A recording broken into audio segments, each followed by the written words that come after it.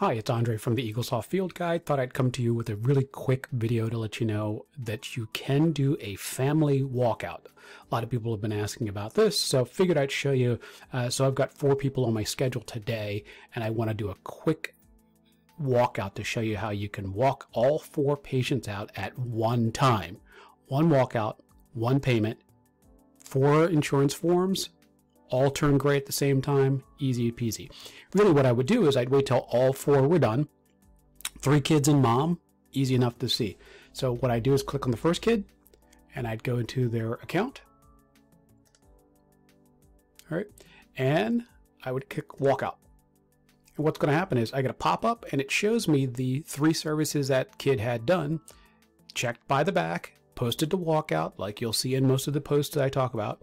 Use the selected services. This kid is done. Go to the next person, mom. Her services were posted to walkout in the back. Use those services. Go to the next kid.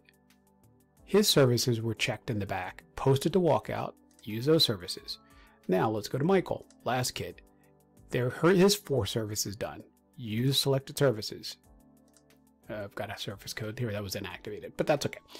All right, now all I have to do is look over here and see that there is a co-payment of $19.76, so I can add payment with for $19.76 on a MasterCard, apply that payment, and all I have to do is hit save. And you guys know what happens after I hit save. You get pop-ups that ask me, oops, all right, that ask me if I want to submit the claim now, submit the claim later, or send the claim on paper. So nothing different about the steps after this, but you can see I just walked out an entire family in one walkout with one payment, which means now I'll get 1 receipt for all the people who came in today. Hope that helps.